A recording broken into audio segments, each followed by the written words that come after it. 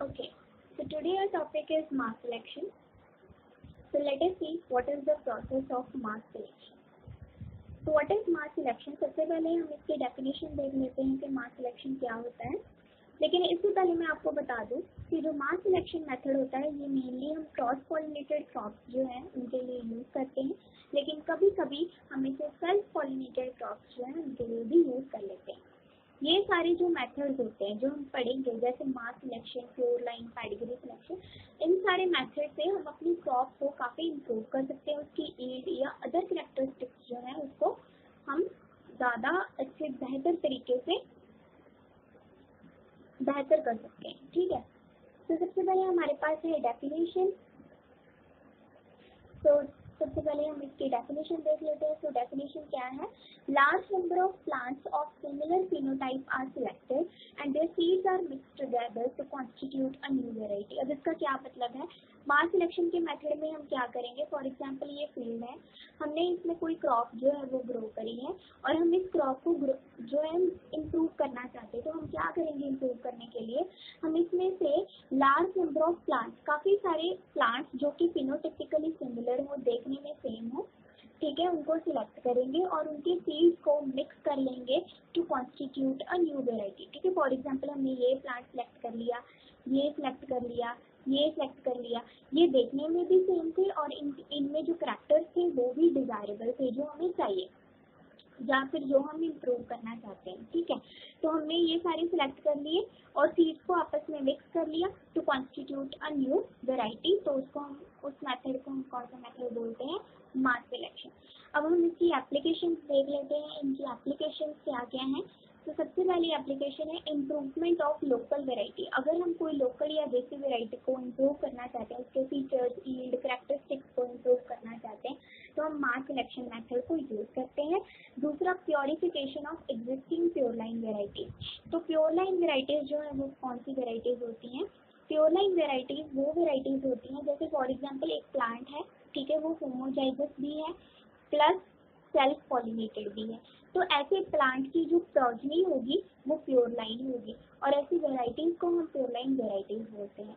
ये pure line varieties को जब हम बहुत सारे टाइम तक कल्टीवेट कर लेते हैं, जैसे 15-20 साल तक कल्टीवेट कर लेते हैं, तो ये वेराइटीज कंटामिनेट हो जाती हैं। क्यों? क्योंकि इनमें जेनेटिक वेरिएशन आ जाती है। अब जेनेटिक वेरिएशन क्यों आती है?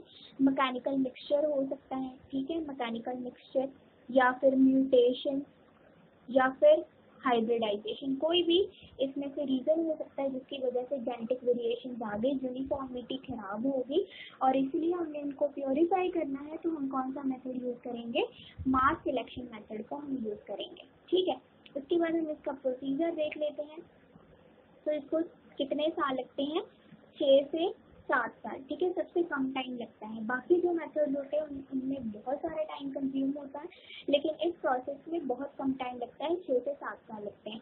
तो फर्स्ट ईयर में हम क्या करते हैं? ये हमारी फील्ड है।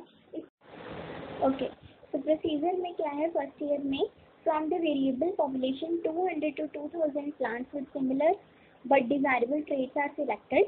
हमने जो है 200 to 2000 प्लांट सिलेक्ट कर लेने हैं जिसमें डिजायरेबल कैरेक्टर्स हो और फिनोटिपिकली सिमिलर हो और उनके सीड्स को हमने कंपोजिटेड कर लेना है। जैसे सेकंड पॉइंट है, seeds from the selected plants are कंपोजिटेड। Second year में हम क्या करेंगे? ट्रायल करेंगे, मतलब कि उसको क्या करेंगे? कंपेयर करके देखेंगे वहाँ की पॉपुलर वेराइटी से। जैसे ये एक प्लॉट है, इसमें हम उन सीड को ग्रो करेंगे जो हमने सिलेक्टेड प्लांट से लिए हैं, ठीक है, और दूसरे प्लॉट में हम वहाँ की चेक वेराइटीज जो है उसे ग्रो करेंगे। अब चेक वेराइटी क्या होती है? चेक वेराइटी वो वेराइटी होती है जो उस रीजन की या उस एरिया की पॉपुलर वेराइटी हो, ठीक है, ताकि हम इन दोनों में कंपैरिजन करके देख सकें कि कौन सी बेटर है। अगर हमारी वेराइटी इस चेक वेराइटी से बेटर होती है तो हम इसे नेक्स्ट जो ट्रायल होता है उसमें पास कर देते हैं, ठीक है। So the composited seeds is planted in the preliminary yield trial along with standard checks. Phenotype of the selected population is crucially evaluated. So जो plants होंगे उनका हम phenotype अच्छी तरह से evaluate करेंगे। उसके बाद 3rd to 5th ईयर में क्या होता है? Promising selections are evaluated in coordinated yield trials at several locations. तो हम ऑल ओवर इंडिया बहुत सारी लोकेशंस में उसे ग्रो करके देखेंगे, हमारी जो ये वैरायटी है वहाँ की टेक्स वैरायटी से। अगर वहाँ की टेक्स वैरायटी से ये अच्छी निकलती है, ठीक है, प्रॉमिसिंग होती है, तो हम इसकी मल्टीप्लिकेशन करेंगे और डिस्ट्रीब्यूट कर देंगे। अब जैसे promising selections are evaluated in coordinated yield trial at several locations, released as a new variety if it is superior to check variety. अगर check variety से ज़्यादा superior है तो it will be released as a new variety. Next is 6th year में हम क्या करेंगे, nothing but seed multiplication and distribution.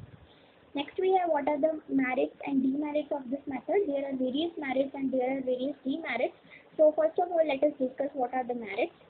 So the varieties developed through mass selection are more widely adapted. Why? They are widely adapted because large number of plants are selected and their adaptability is wider. Next is this reduces time and cost, as I already told you. In this method, very less time is consumed as compared to the other methods like floor line or pedigree methods. So very less time and very less cost is needed. So next is mass selection retains considerable genetic variability. By this method, genetic variability is retained in the new varieties. Next is demerit. Varieties show variations and are not uniform. जो भी हमारी varieties होंगी वो एक जैसी नहीं होंगी, उनमें कुछ थोड़ी बहुत वेरिएशंस होंगी। And the improvement is generally less. क्यों लेस होती हैं? क्योंकि हम बहुत सारे प्लांट सिलेक्ट कर लेते हैं, ठीक है, तो उसमें इम्प्रूवमेंट क्या होगी, बहुत कम इम्प्रूवमेंट होगी। Varieties develop from mass selection are more difficult to identify. उसको आइडेंटिफाई करना बहुत डिफिकल्ट होता है क्योंकि इस मेथड में हम प्रोजनी टेस्ट नहीं करते और हमें नहीं पता चलता कि हमारी जो पॉलिसी है वेदर होमोजाइगस है या हेटेरोजाइगस है। It is very difficult to identify and improvement is short lived. और जो हमारी इम्प्रूवमेंट होती है वो बहुत कम टाइम के लिए होती है। थैंक्स।